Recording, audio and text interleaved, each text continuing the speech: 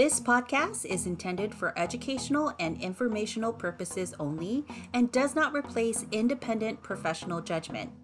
Land Gorilla Inc. makes no representations, warranties, or promises for and disclaims any express or implied warranties related to content. Before acting on any information, you should consider the appropriateness of the information as it pertains to your unique business needs.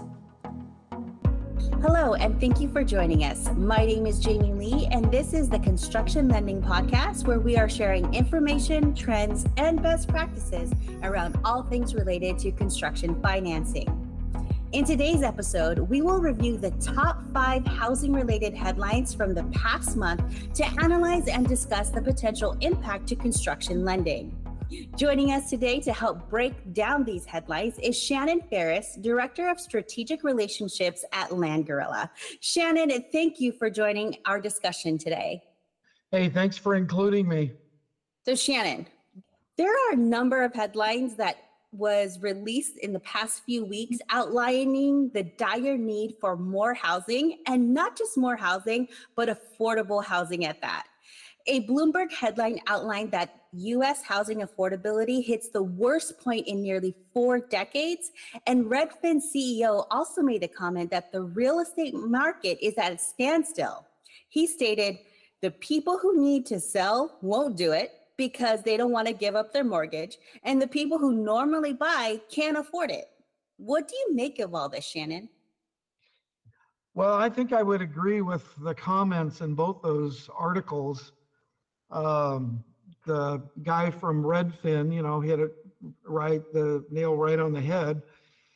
People with a 3% mortgage, why would you want to sell that property and purchase up that's going to come with a 7% mortgage? And Right. So those economics, don't really seem to work. And so but that being said, we have to look at all the people that do not have a 3% mortgage because they're renting, and they're struggling to get in as a first-time home buyer. And yes, it would be a 7% mortgage, but you just have to look at the new home sales, that just came out today. Actually, came out today, just in time for your podcast. And, new home sales for the month of July, I think were like 715,000 for the month. Those are very high numbers for the tract home builders. And so they're not having any trouble at all selling those homes to people trying to break into housing. So I guess there's 2 sides to this. Yeah, Shannon, this is really interesting because, for example, my sister and her husband, they have 20%, quite a bit saved up, and they're looking into putting 20% down. But the problem is that 1, they can't find a house that they like. 2, they can't find a house that they can afford in terms of the monthly mortgage. He always tells me, he's like, I don't want to be house broke, meaning we bought this house. We have the dream that everyone's trying to achieve, but yet we can't afford to live in this house. Is that something that you're seeing regularly? Oh yeah, I think that's really not uncommon at all, and that's why most financial advisors are telling people, if you're going to buy a home, you're going to ratchet up your primary housing expense. You need to do it with no debt, no credit cards, no car payments. Get rid of all your debt, before you buy your first home. And many people, they make that as a mistake. Right. And so I guess that's one, piece of advice that you could give. The other would be, don't miss out on the opportunity to buy an existing home that simply needs to have work done to it. That's a good point. Yeah, because renovation loans can be used in purchase transactions, and very commonly are. FHA 203K loans can be used to purchase a home that needs a new roof, and so you do it concurrently. home style renovation, choice renovation. All of those renovation programs allow for the product to be used as a purchase transaction. And so more and more, we're starting to see more customers that are crowding into the purchase market, because there's limited housing inventory. Much of the housing that's out there that you might look at, it might be 40 years old. It might be on its second roof, and now it's time for the third or the fourth roof, stuff like that. And so, but that is one way that, you can overcome that issue of, difficult to buy a house that needs a brand new roof, because the appraiser is going to notate it in the appraisal report, and that will be a required repair item by the mortgage underwriter anyway. Right. That repair has to be made, or funds escrowed for it, or in some way it's going to have to be addressed. So, but when you stop and think about all the housing inventory in the United States, how much of the existing housing inventory in the United States, what's the age of that existing home? Well, probably 45% of all those homes, those houses are more than 40 years old. Wow. And so when you stop and That's an think about it interesting that way, fact. gee, that's a house that's going to need some major remodeling, might be a great location, might have other, strong attributes. So I would encourage, people that are trying to break into the housing market to, consider the options with 203K or choice renovation, or any of these renovation programs, you should be looking at. One thing that seems like it's not just the inventory that has everyone worried, but it's also the interest rates. Another headline that made news was Fortune highlighted in an article about the housing market, about the lock-in effect, where homeowners are secured historical lows during the pandemic and now are reluctant to sell their properties. According to Sean Dobson, and the CEO of Amherst, he quoted, "Financing at 3%, then jumping rates to 6% is the same as burning homes down from a supply perspective." Shannon, how will the lock-in effect impact construction? Well, in the new home construction market, I think what he's saying is true. There's a lot of truth to what he's saying there. I wouldn't disagree with it at all. But I think maybe the other side of the coin is the fact that in new home construction, let's take the publicly traded tract home builders, for instance. They are building and selling as many homes as they can possibly build, and meeting that demand. And I think the reason for that, despite what you're saying about, interest rates are up, they're elevated, why would people want to give up a 3% mortgage to get a 7% mortgage? And the answer to that is there are millions of people out there that do not have the 3% mortgage. They don't have any mortgage. And so just getting into the housing market as a first-time home buyer, that borrower is part of the 5.5 million in housing units that the country is currently short of. So yes, it is a higher payment, it is a higher struggle, but there are millions of people that are striving to get into the housing market because of the current shortage. So I think until we see that change, home builders are going to have a field of dreams. And I think ultimately that's going to have an impact on the difference between the cost of an existing single family home, if you can find one, and the cost of a brand new home that's just newly been built. And traditionally we think of a brand new home being usually a more expensive, a better buy than the existing home, given location issues and differences and so forth. but so usually, a new home would be a little bit more expensive than the existing home down the street, traditionally, historically. But that's quickly getting to the point where that may not be true any longer. Existing homes are selling at just as high as brand new homes that have just newly been completed. And I think that's going to put pressure on home prices in new construction. I wouldn't be surprised to see, publicly traded builders raising prices because they can. So Mhm. that's another side of it, I guess, to look at. So we, as potential buyers, homeowners, we're sitting back, we're watching the news, and we're thinking, oh my goodness, are we going to get any type of relief? I feel like I'm the only one that's struggling. And you think about, there are millions of people out there who, one, are looking for homes, who don't have those 3% interest rates, and is purchasing, homes at the higher interest rates. So it is possible there. And like you said, that the potential cost of new homes might increase, which can make these older homes be more valuable and attractive to future or potential home buyers. Now, let me ask you, Shannon, with these interest rates that we are hearing, with the housing crisis, the inventory crisis that we're hearing, I mean, this didn't happen overnight. CNN published a really interesting story about the invisible laws that led to America's housing crisis.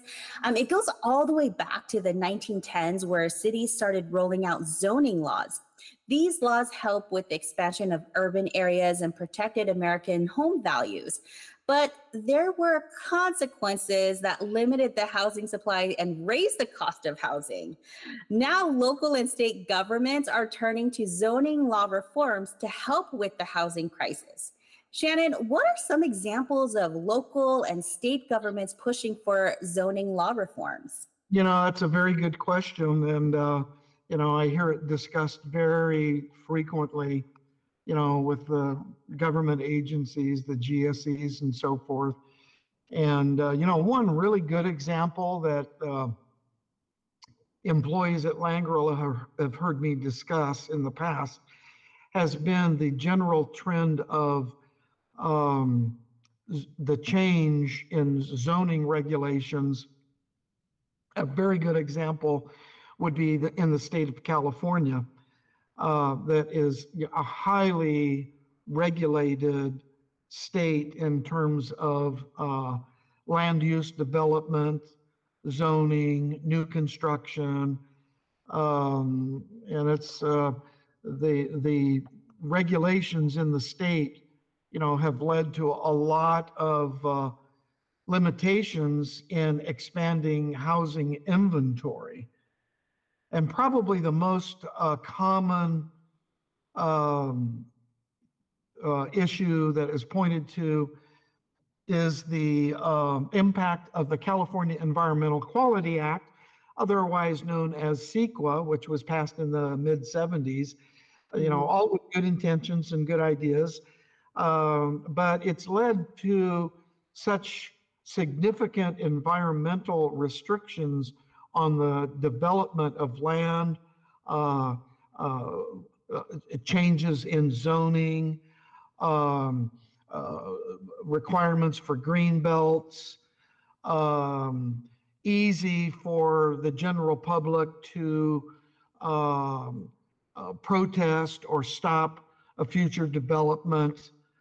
There's very many examples of housing developments in the state of California that have taken 10 to 20 years just to get to the stage that they can start building houses. So the big change here in California has been Senate Bill 9, which was passed by the California legislature, I think a year and a half ago, almost 2 years ago, I believe.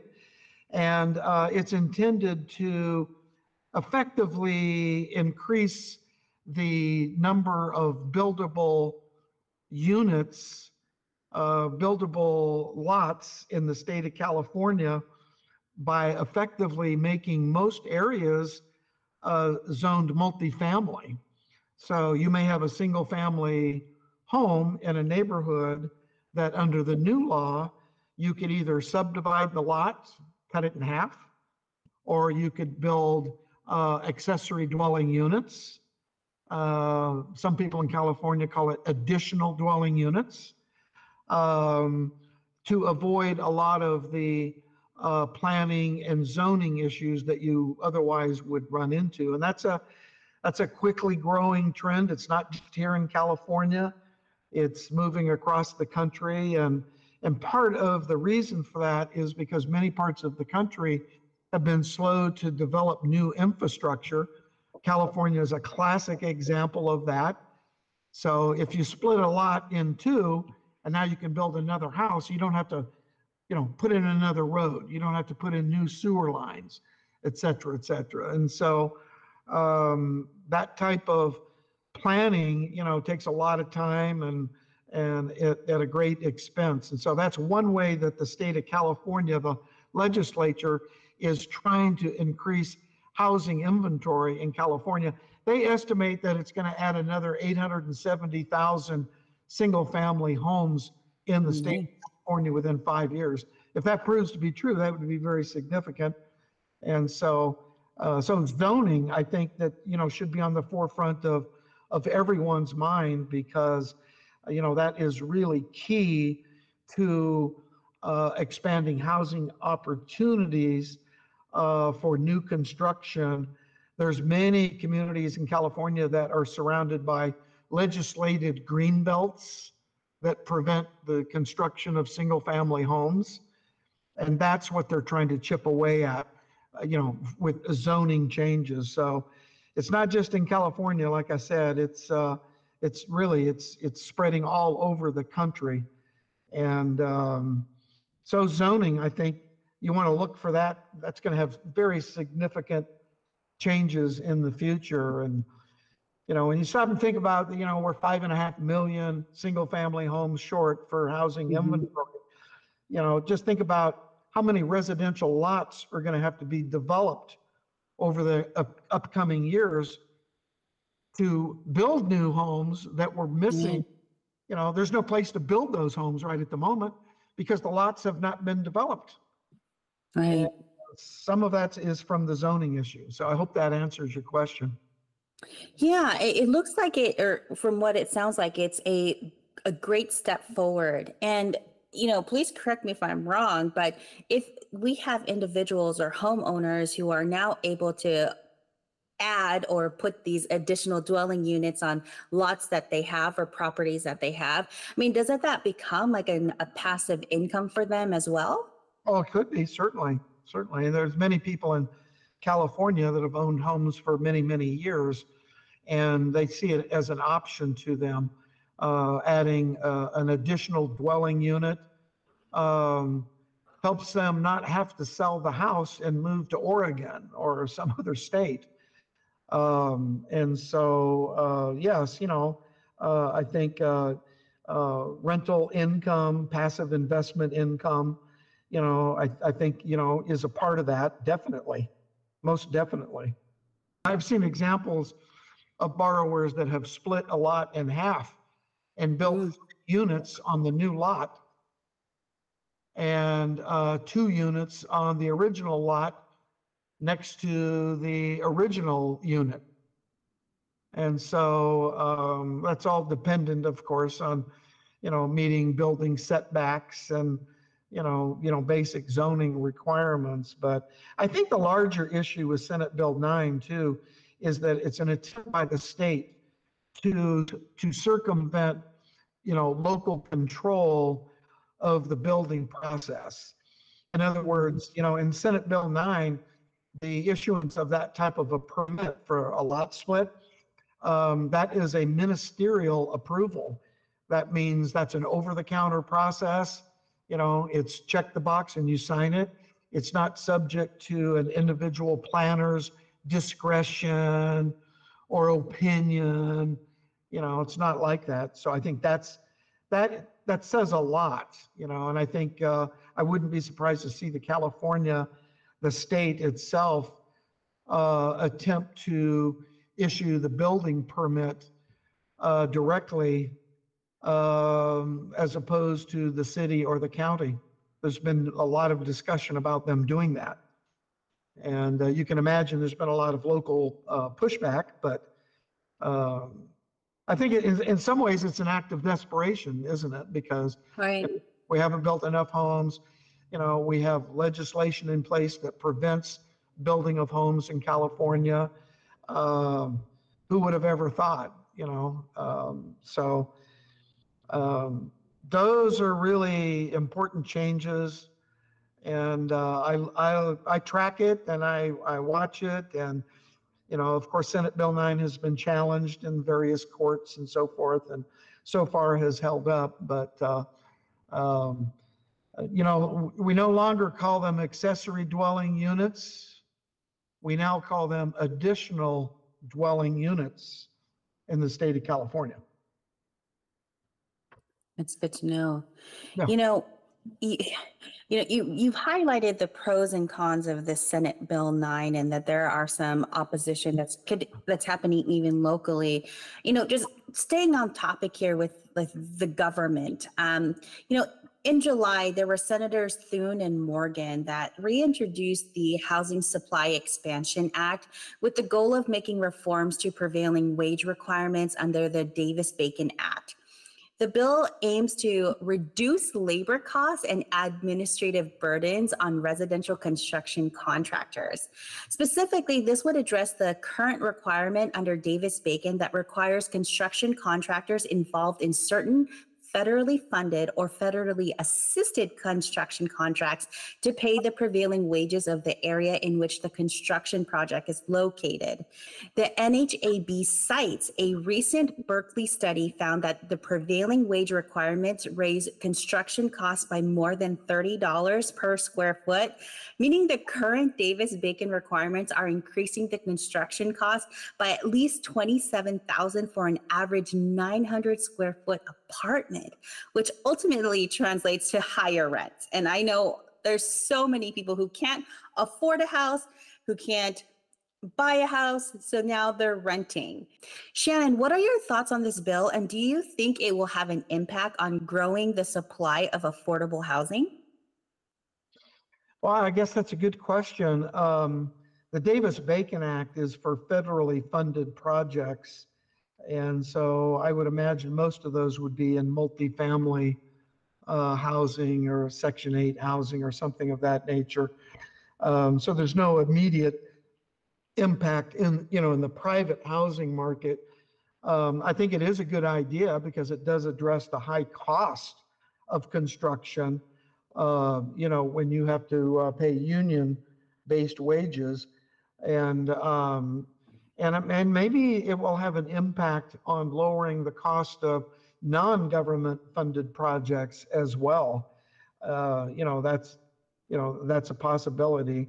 And, it does point to the larger issue of, the overall cost of new housing, whether or not it's a multifamily apartment building or it's a single family home. It does chip away at that issue about the cost. And I think the NAHB, would estimate that the cost of a new home, the builder's profit overhead and supervision could be as much as 25 to 30% of the cost. And that's just the money going to the general contractor. And so you layer into that, additional costs for labor, under this revision that you're talking about, that could be very significant, in the long run. So I think it's a good move. We'll see what kind of impact that might actually have. And we should probably query some of the general contractors, what their thoughts are on this, because a big government project, a large apartment building, that is funded with government grants or, direct government funding, that can have a significant impact. For most of the construction that we see, it's not in the multifamily sector. It's single family construction or 2 to 4 family construction, which would not be covered by this type of legislation. But nevertheless, it might have an impact on the overall cost of labor, you know, at a time that, you know, in many parts of the country, we're seeing a lot of labor shortages, Hmm. for skilled people, carpenters, electricians, the framers, um, there is a severe shortage in many parts of the country, and I'm not sure when that is going to change. I don't know. I don't know what that's going to look like, but this is why, you're lucky to be a publicly traded builder, because those types of builders all control their own subcontractors, their W-2 paid employees for the most part. And so, something to think about. We've covered and talked about, rising interest rates, rising costs. We talked about how there are government initiatives to help. And in your opinion, Shannon, do you see some type of relief in the near future for, potential homeowners, for potential buyers, um, to be able to purchase a home, to be able to construct a home? Do you see some relief in the near future? I don't see any immediate relief on interest rates right at the moment. I don't think the Fed is through with this cycle, Mhm. unfortunately. And while it's true that inflation has come down, it certainly has not hit the targets of the Federal Reserve, and they've consistently said they're going to keep interest rates high longer. They say that at every Fed meeting, and of course the stock market tries not to believe it. So I don't see any break in interest rates anytime soon. It wouldn't surprise me to see them go even a little higher. Um, I don't know when this interest rate cycle will end. I think it's all, data driven. How quickly does inflation come down? We're seeing inflation, continue to pick up in many sectors when it comes to food and energy, housing. Those Right. are all very troublesome, unfortunately. And so I wished I could say I could see the Fed cutting interest rates, soon. Many economists hope for that. But we look at these numbers that just came out today with new home sales, being at record numbers and increasing every month. Yet interest rates are elevated. They're up in the low sevens, and yet they're Right. selling the heck out of them. But I think what that misses is that misses the millions of people out there that are just not quite there in terms of being able to qualify for that higher interest rate, given what they're wanting, in the square footage of a house. And so those people are going to sit and wait, I suppose.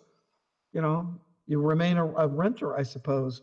And that's not a good scenario. It's not a good picture, And so we're hoping for, more sunlight, in the housing market.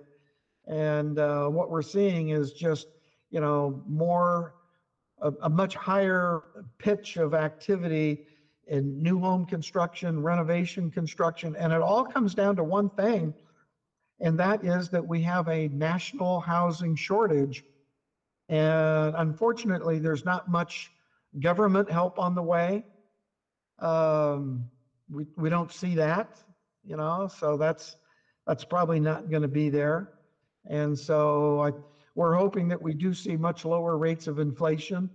If we do, then we will see the Fed be in a position to maybe not increase rates any further, or actually cut rates maybe coming into, the winter, or the Yeah. beginning of next year. I think that's probably an optimistic outlook for right at the moment. And thank you for sharing your thoughts, Shannon. I know a lot of us, we don't know where to look. We don't know what resources to believe in. To be able to hear somebody who is in the industry and sees these news, who keeps up with this news, and to really hear your genuine perspective of what to expect is something that is very valuable, I know, to myself and probably all of our listeners today. Earlier you did talk about how, if you're a potential buyer, do not pass up an older home that needs some renovation. So let's switch topics back to renovation. Forbes had an article last week titled, As Mortgages Lock Homeowners in Place, Remodeling Comes of Age.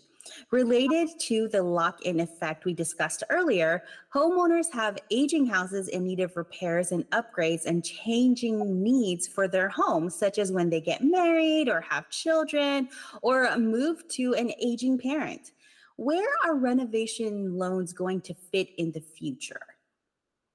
Well, certainly in the purchase money market, that's where they are.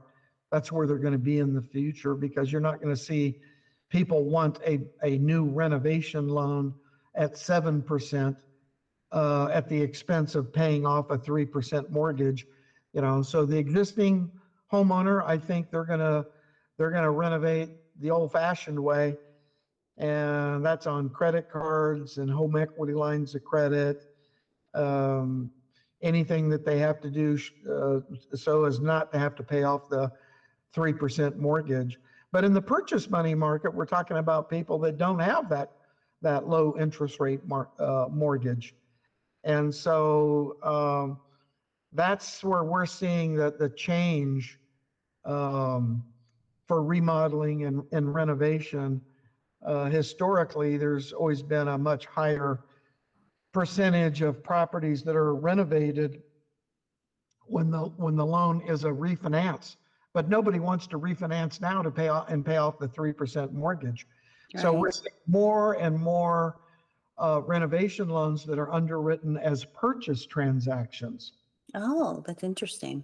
Yeah, and so that's kind of new, because we've seen in the past a steady decline of the FHA 203K program, but in 2023 that's not happening. FHA 203K loans are actually going up month by month, and so I find that to be interesting, because we know that most of those 203K loans are purchase money loans, where the borrower is purchasing the house for the first time and utilizing the provisions of 203K to put the new roof on, or new kitchen, or whatever the item might be that needs repair to make the house actually saleable. So I think that's something that is kind of a bright spot, certainly for government lending for FHA 203K loans. We're seeing much more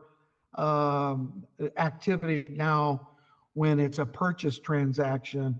And I think part of the reason for that is that because the real estate brokers, the real estate agents, the real estate brokers have much more experience historically with 203K loans than any other renovation loan out there. And it did not come easy. I remember, in the early years of my mortgage career, where FHA was trying to introduce this program and realtors weren't buying it. No way, Jose, that would happen, but slowly the real estate, market changes. It ebbs and flows. All real estate is local. Slowly the real estate industry itself found ways to utilize 203K loans to sell homes that they have listed, but they needed repair items, and the sellers weren't willing to do the repair. So that took many years, I think, for the real estate brokerage industry to sort of get behind FHA 203K loans, so much so that most of the boards of realtors actually have included addendums to the purchase money contracts that cover the needed information that would have to be added to the sales price to cover the renovation.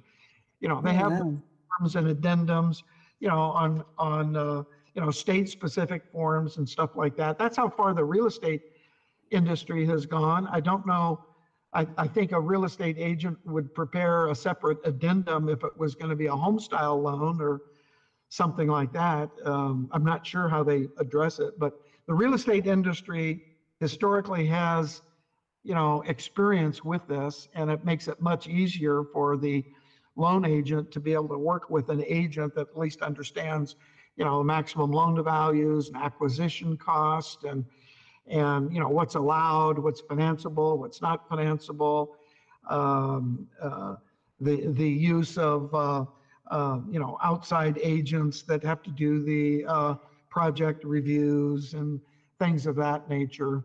So I think that's a good thing. So we're looking forward to a lot more 203K purchase money business. And if there are lenders on the call that are FHA lenders, you should be listening up, because this is something that many of you probably already have some experience in with 203K lending. I mean, it sounds like as a whole, as a society, we are figuring out ways to make it through this tough time. Would you agree, Shannon? Oh yeah, definitely. Definitely. So, And, it is a tough market, but I would say, when you're talking about construction to perm loans, consumer construction to perm loans, those are very long-term planning projects for a consumer.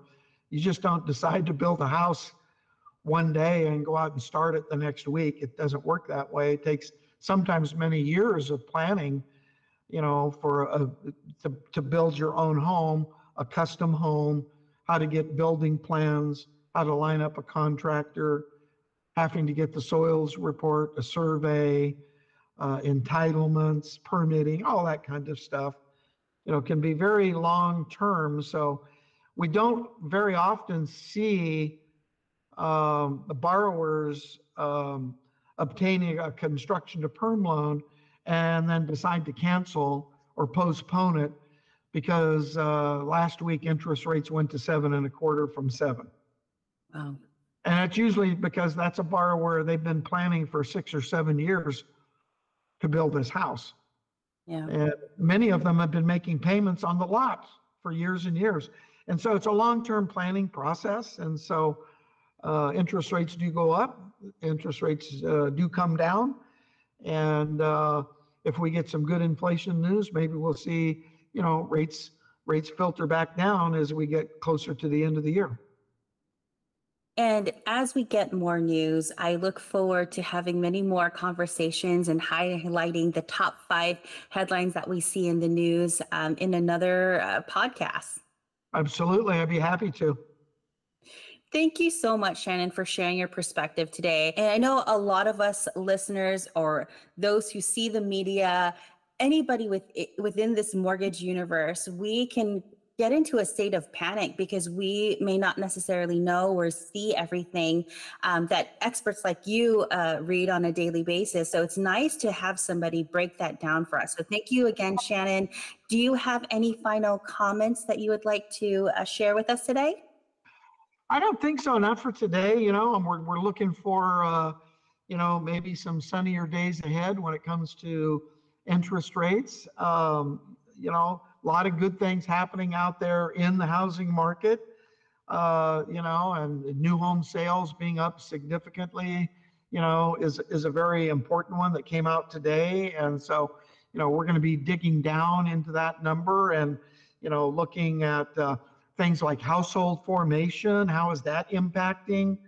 Household formation has been going up steadily for, at least the last 10 or 12 years. And so that's has a very large impact on the demand for existing homes as well as new home construction. When household formation is growing very, very quickly, we all have to be looking for new solutions to the housing crisis. So I look forward to talking to you about these in the future. We have many more topics that we need to uncover, and I'm excited to talk about them with you as well. And to our listeners, if you have any questions or comments, especially if you have any questions to maybe Shannon for a future podcast that we'll be having, please feel free to reach out to us. We have a message line on the podcast page that we'd love to hear from you. Thank you, Shannon, and thank you to our listeners for tuning in today. To learn more about Land Gorilla and solutions to construction loan management, visit us at landgorilla.com. Again, my name is Jamie Lee, and this is the Construction Lending Podcast.